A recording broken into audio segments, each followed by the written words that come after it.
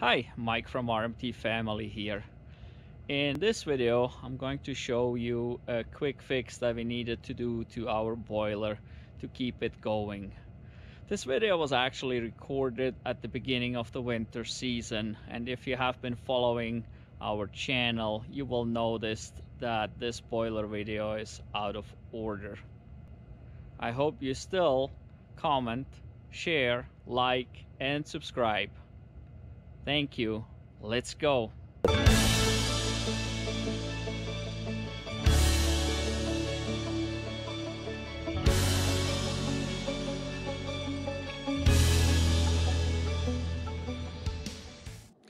So just yesterday afternoon we got our boiler going, did the big clean out and got it started up, and this morning it was dead.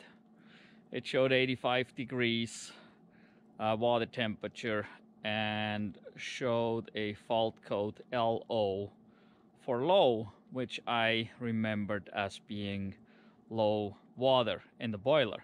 But I checked that yesterday too, and also this morning I went back here, right here on the back side. You open this. There we go, now we can see it. So you basically, this is closed, drains the water out slowly. It's hard to see in this tube. There it is, all the way out. You open it, you can see it shoot right up here, right to the full line there. So the water was definitely full. So what I did is I opened up the back side here and I got in here and I took the valve off, this thing here, off there, so that air can get in here into the burner chamber. And as you can see, it's smoking, so that means we got a fire going. Obviously it's just burning just as a regular fire would in here, without the blower blowing any air in. And I had to do this so that we can keep the heat going in the house, because obviously we switched everything over to the boiler, and so without that we couldn't heat the house. And now we're showing 210, and it shows high because the water temperature is high. So it got too hot now because it's no longer regulated, it's just burning in there. So anyway, when it shows low, then the water level is supposedly low. And so you open this controller area up here, and according to this here, the one to the left here is the water level sensor, which should be this right here. And I don't know, there may be an issue here. There's a couple buck connectors there. Maybe the sensor itself is an issue. There's more connectors here. Who knows what's going on here. And then it goes, at least this one wire goes in to the control board. I haven't opened that up yet. The other wire is this pink one here that goes straight into the control board as well. So what I want to do is I want to measure the height from here all the way down there and compare that with the height in the back of the level gauge. I'm wondering if I can actually, without draining any water, pull this sensor out and inspect it. I'm not sure what this is. There's a black mark at the top here, so this could be a float sensor, and the black mark needs to be at the top, and the float could be stuck. So first, but I gotta measure that to make sure there's not water pouring out of here when I open this up. We'll measure from the bottom up. Got pretty much 58 inches right there. Let's do the same thing back here. The full water level is 61 inches. So that said, if I would pull this out, I would have water pouring out of here as the water level is about up here. So I need to drain some of the water before I pull the sensor out. Also, what I will test real quick is I will get these wires out, disconnect these two and hook them together. So if this is just a regular float switch, down would be open, up would be closed usually, or the other way around.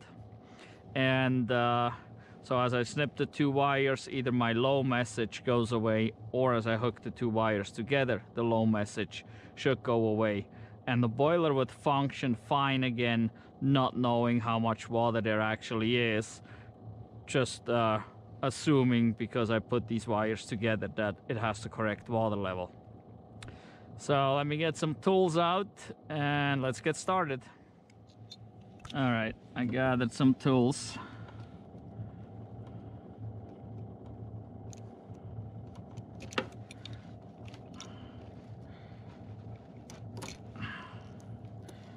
Let's open this up.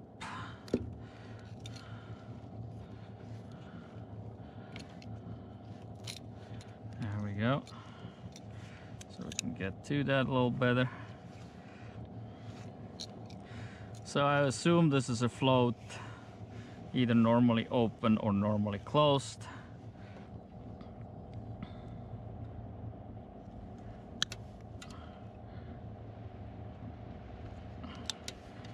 Snip this off.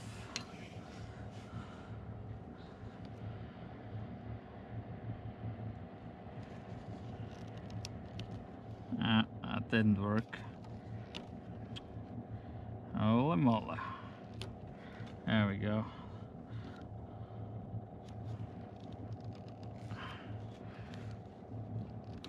There. Okay. So, and now we got an open connection. Let me check the panel. Well, now the panel only shows high because of the high temperature. So that's okay, nothing's happening, so I think we should be able to twist those together.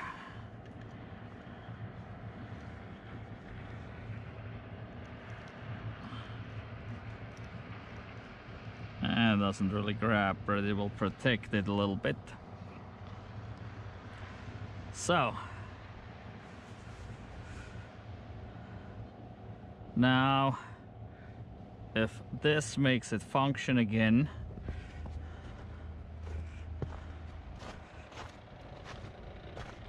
I should be able to put this on, connect these two.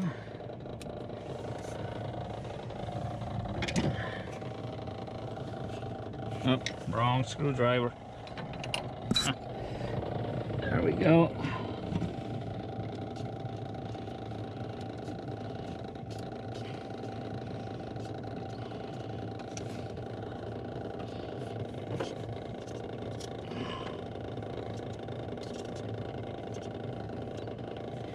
All right.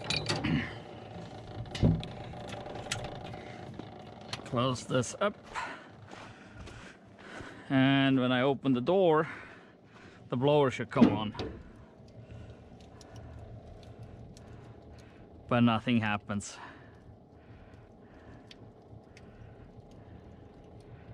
So the blower should have come on, I'm pretty sure, even though it shows high water temperature. So let's make sure. Yes, we're definitely connected.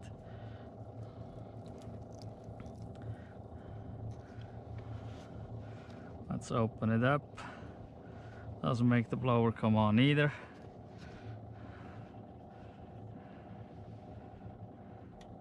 So maybe I have to wait for the temperature to drop below its high limit mark, its high temperature mark, which I believe is like 200 degrees or so. So we're pretty high right now. So I'm gonna try to kill the fire. We got nice hot coal in here right now. So now that I closed up the back side, I'm gonna go close this here. And I'm gonna close the bypass. And that eliminates pretty much all the oxygen to the coal in there. So the fire should die, and as we are using the heat in the house, we'll take heat away from this water. And we'll check this out here in about a half an hour or an hour or so and see if this comes back to life.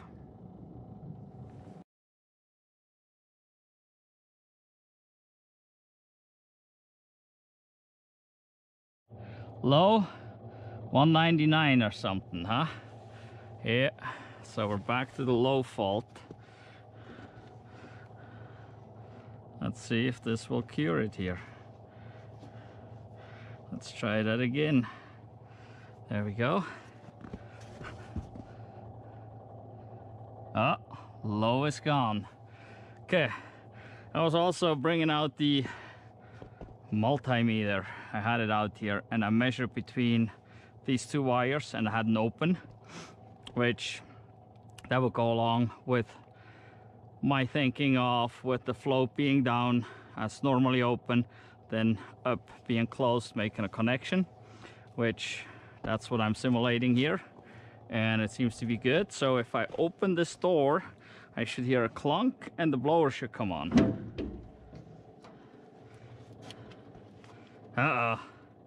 No clunk, no blower. Oh, there's the clunk. There's the blower. Oh, it just took a little bit. All right. The clunk is the solenoid that opens back here.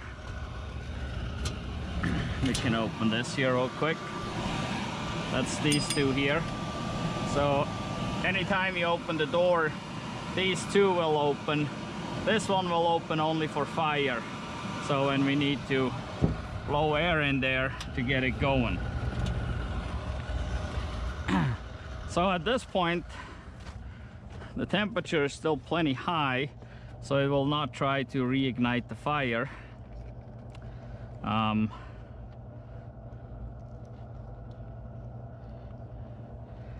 It will just well, open the door and do nothing and do the clunk, and then when I close it, it will basically shut off again shortly after. So for right now, that's all I'm gonna do, because I know my water is good, and so I don't have to worry about low water. I think I placed the screws in here, right there.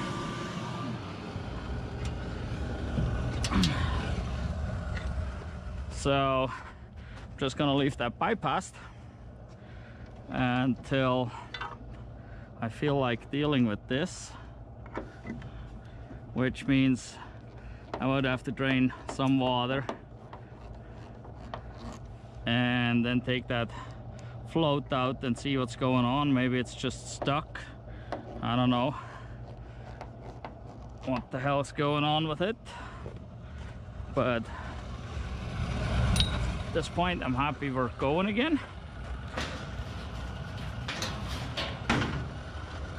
Put those panels back on.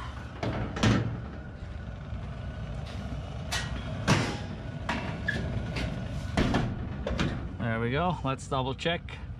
Yep. Comes up to right about there maybe. Yeah, right about here. So still way up there. So obviously cooled down some, which lowers the water level a little. Now, question is, can we get the fire going here? Oh, it's too hot. I was pressing the door switch here in hopes of it would switch over to the other blower, but the water's still way too hot, so it does not. I'm gonna leave it open for a little bit and go get some more wood, and if I come back and it hasn't started yet, I'll use the torch to get it going. All right, I came back, got a wheelbarrow full of wood, still no fire, so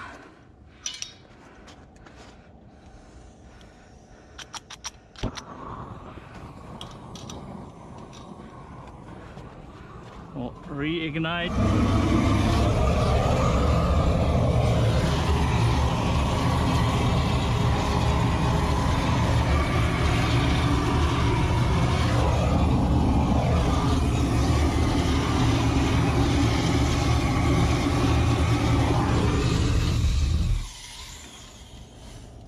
Oh, come on.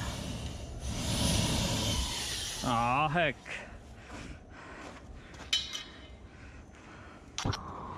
There we go again.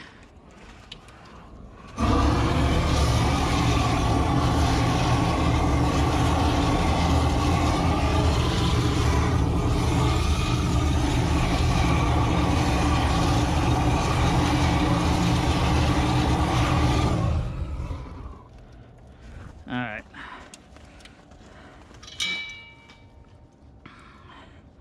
That should be good for now.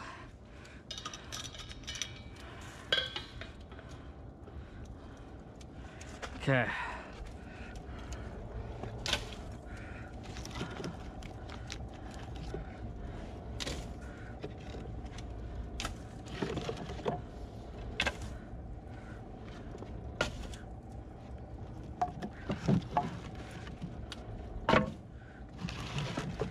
Trying to get the smaller stuff right on there.